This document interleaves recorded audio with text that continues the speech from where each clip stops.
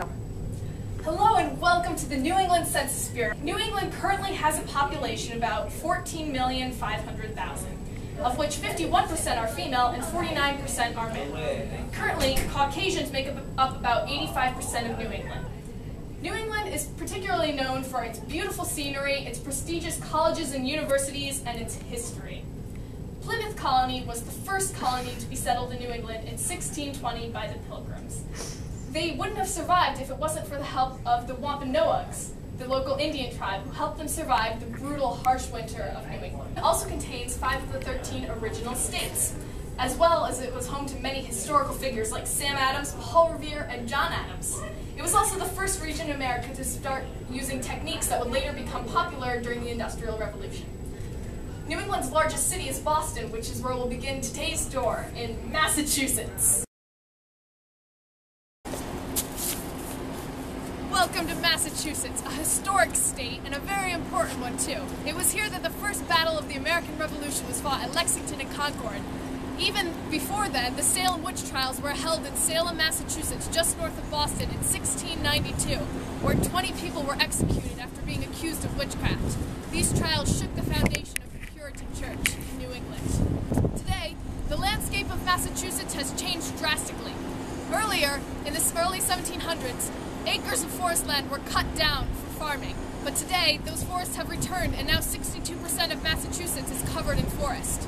If you ever visit Massachusetts, make sure that you visit places like Quincy Market, the Boston Aquarium, the Museum of Science, Cape Cod, Salem, and if you're a Red Sox fan, check out the Green Monster in Boston. Here we are in scenic Maine. Maine is well renowned for its beautiful coastline, its wildlife preserves filled with moose, and beautiful panoramic mountain views. Maine is quite a sight to see. Despite its rugged beauty, it wasn't until 1820 that Maine became a state. Before then, lots of colonists had tried to survive its harsh winters and frigid temperatures and rocky soil, but none of them had been able to survive. Currently, Maine is one of the most sparsely populated areas.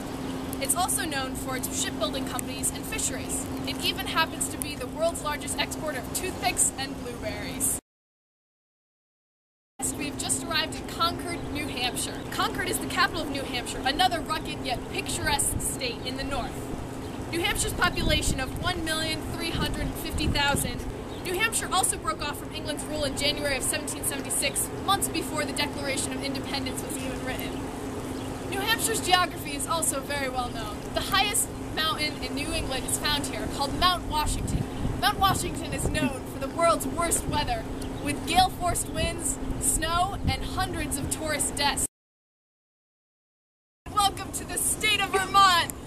Here in Vermont, the city is Montpelier, which is French, because originally Vermont was conquered by the French, and then after the British took over, they declared themselves an independent state, and they remained that way for 14 years until after the Constitution was written, and then they joined the American states. Vermont got its name from Samuel de Champlain, the French explorer, who named it Vert Mont, which means green mountain. Vermont's average snowfall is from 60 inches to 100 inches, which attracts lots of tourists. Today, Vermont has the smallest population in New England, just over 620,000 people. It also is the world's largest exporter of maple syrup.